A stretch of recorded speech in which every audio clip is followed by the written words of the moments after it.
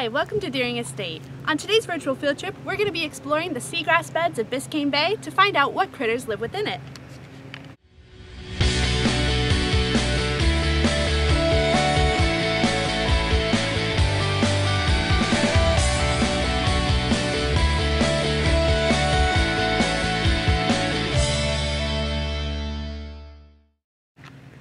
At Deering Estate, we have 2 miles of coastline. The portion of the ocean closest to our coastline is what we consider Biscayne Bay.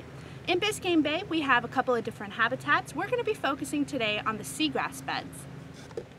For some of the smaller critters of Biscayne Bay, they actually start off their life cycle within the mangroves that you see behind me.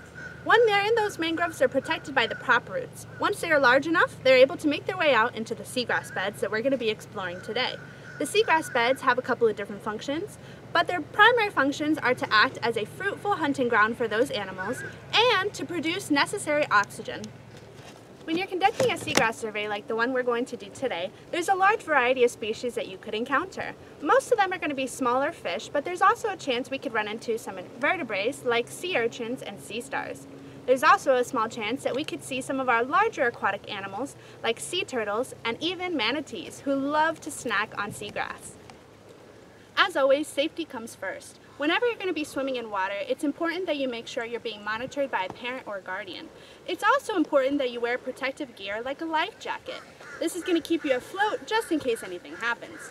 Additionally, there's a lot of sharp rocks or shells that could be hiding within that seagrass, so wearing water shoes is going to protect your feet. Today we're going to be practicing catch and release, which means we're going to be using these nets to catch some critters from the seagrass bed, and then we're going to be placing them in a temporary holding tank so that we can view them and identify what those critters are. When we're done, we're going to be carefully putting them back into their habitat where they started. Today we're going to be using nets like this one to help us catch sea critters. Now imagine for a second that the grass beneath me is actually seagrass. When we're using our nets, we're going to gently sweep across the surface of the grass, not dig down inside of it. Once we think we've collected something, we're going to bring the net up to the surface of the water, but leave the bottom of the net slightly submerged in the water so the animals within it can still breathe. Then we're going to check and see if there's an animal. If there is, we're going to be placing it into our tank. If there's not, we'll continue our search.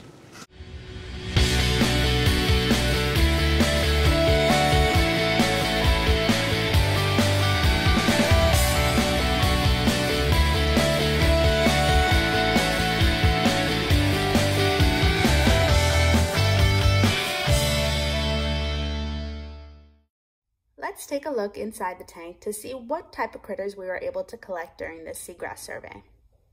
Most of the animals we were able to find today live in or around sargassum, which is a type of pelagic algae that is free floating. This is a grass shrimp.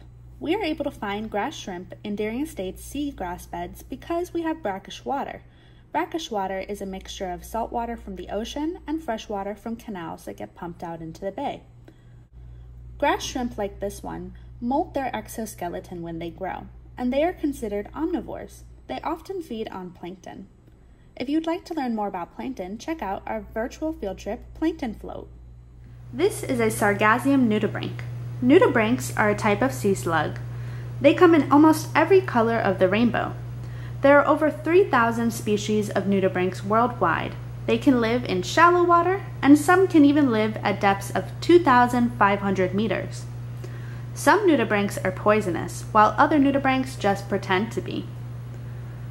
Nudibranchs feed on the stinging cells of hydrozoids and can store those cells in the rear end of their body for protection. This is a sargassum crab, a type of swimming crab that lives in sargassum. It shares its fragile mini ecosystem with up to 70 other species. This is a checkered pufferfish, a common species found in Biscayne Bay. They get their name from the checkered pattern on their scales. Checkered pufferfish contain a toxin that makes them inedible to humans. They're actually not great swimmers. You'll typically see them swimming with sudden burst. Much like other pufferfish, they have a defense mechanism that allows them to puff up or inflate their stomachs with water, not air, in order to make themselves seem larger and less approachable. This is going to help them because they can intimidate their prey and they can intimidate any predator trying to consume them. This is a marine hermit crab. Hermit crabs belong to the crustacean family, and they can be found living all over the world.